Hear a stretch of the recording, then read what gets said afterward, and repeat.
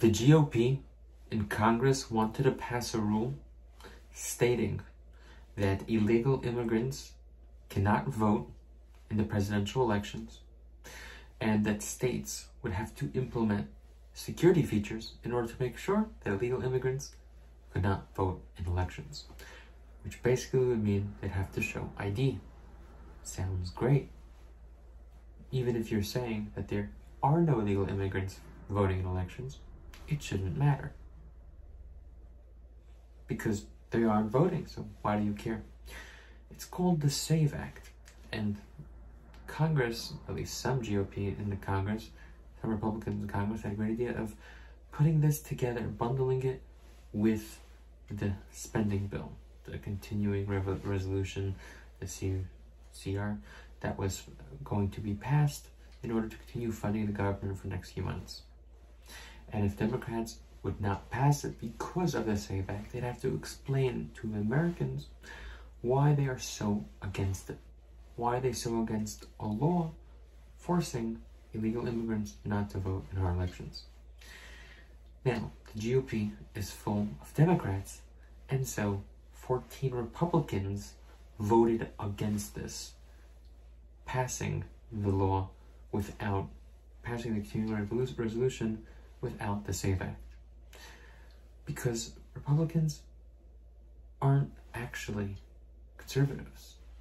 The conservatives in Congress wanted to make sure that illegals can't vote with the SAVE Act. Republicans, no such thing. That's why I'm not a real Republican. Yes, I make believe Republican, I'll vote Republican, etc., etc. But I'm not. Because 99% of conservative things, Republicans don't vote for. So they're not really my party.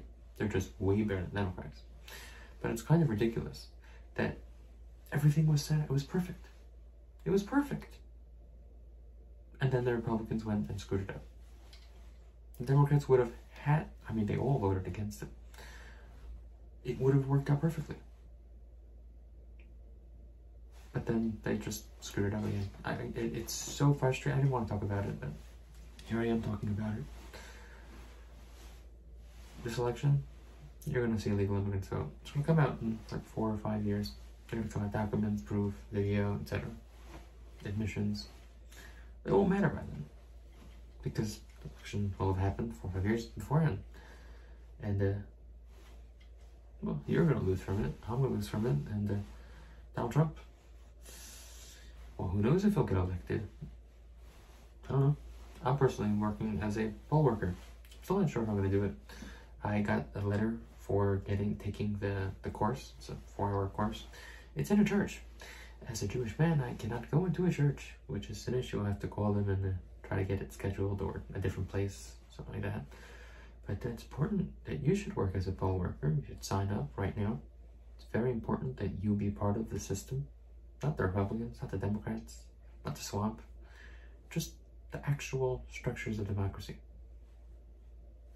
Like being a poll worker, which is a completely non-partisan job, which is what I'm going to do. Because I'm not really partisan. Yes, I vote Republican, but I don't identify as one. I identify as American and Jewish. See you next video.